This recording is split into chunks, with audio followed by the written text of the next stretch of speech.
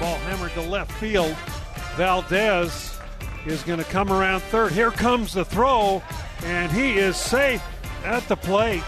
Boy, they cut the throw off. Third baseman, not a very strong throw at all by McCarthy, and third baseman caught it, and Valdez barely scored on the hit. And boy, if he'd been thrown out, he would have heard about it, not moving to third base on the single.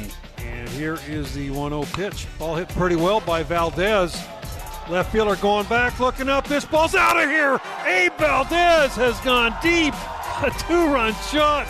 His first home run as a Cougar.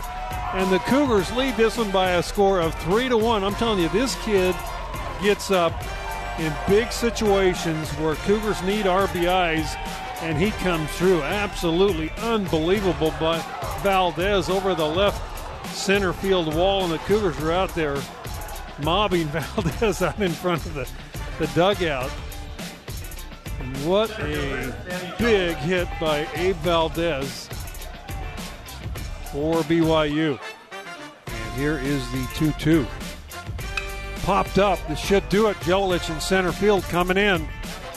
He is under it. He makes the catch, and the Cougars have won at least a share of the regular season title. What a great ball game by this BYU pitching staff especially, and by Abe Valdez, who hit the big 3-run shot to give the Cougars a 3-1 victory here in Santa Clara. And great ball game, great series. Santa Clara came out and played some great baseball, and the Cougars, led by Justin Sterner and Reed McLaughlin, win Game 3 and win the regular season conference title here against the Santa Clara Broncos.